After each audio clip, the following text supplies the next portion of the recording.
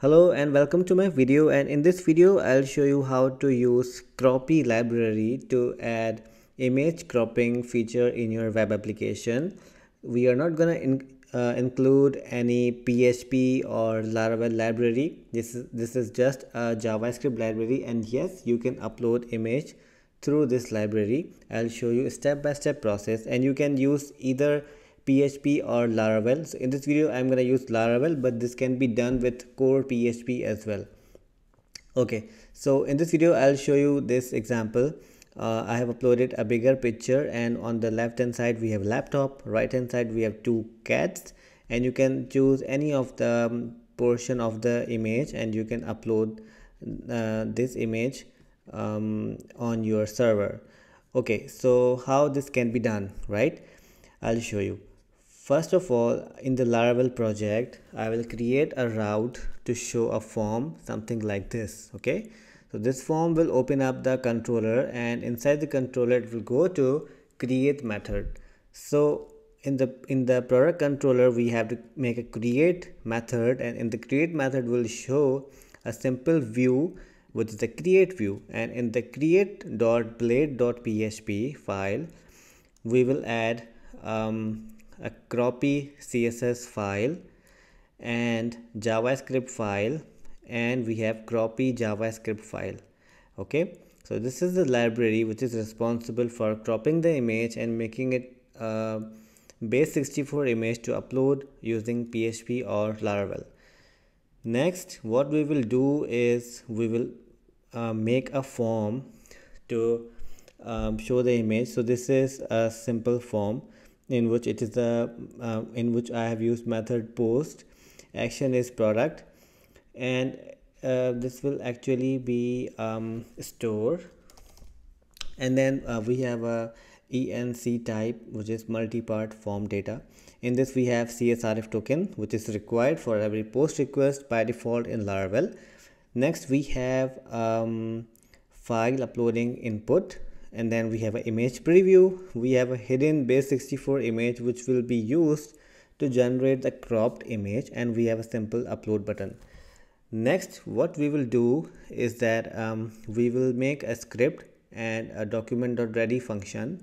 Inside the function we will tell the Croppie library to make a 400 by 400 square image based on the image we upload, and then we will write this code. As soon as we upload the image, it will do the rest of the things.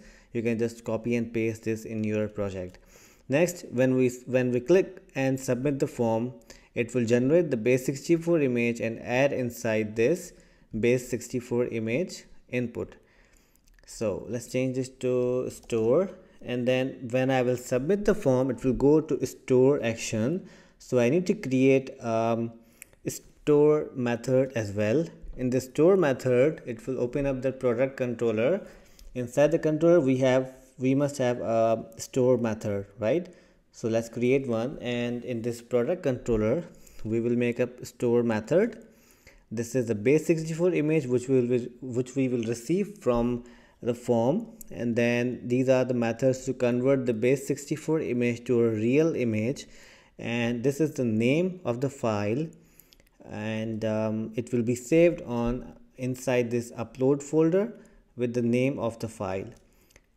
So this is the function to add the image content inside the image file and just show the image path in your web application. So I will save the files and let's do a test how it works. So let's upload an image. Click here and select this image. We have this cat image, and I just want to upload, and I just want to ignore the laptop. I just want to upload the image of two cats. So these are two cats. I will click upload, and this is uploaded in to this location. So let's see in my VS Code if I have any file here, public uploads. Yes, I have one. So this is the file which we just uploaded using a web app. So we use Croppie feature, Croppie library to do that. So next what I'll do is that I'll go back, refresh the page, and then I'm gonna upload it again. This time I will choose laptop, and this is a laptop, and I click upload. So if I see here, we have an image for laptop as well. So inside this Croppie library, there are a couple of things which you can change. I will put this code inside the video description so that you just copy and paste from there. So let's say you are making a banner for your website, so you will change it to 800 by 400 and save it. Change this to 810 by 410. So this 10 is the border of the image preview.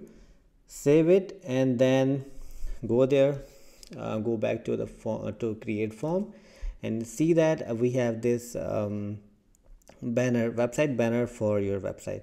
So I'll upload any image here, and I can make the banner for the website, something like that. So this is really very amazing.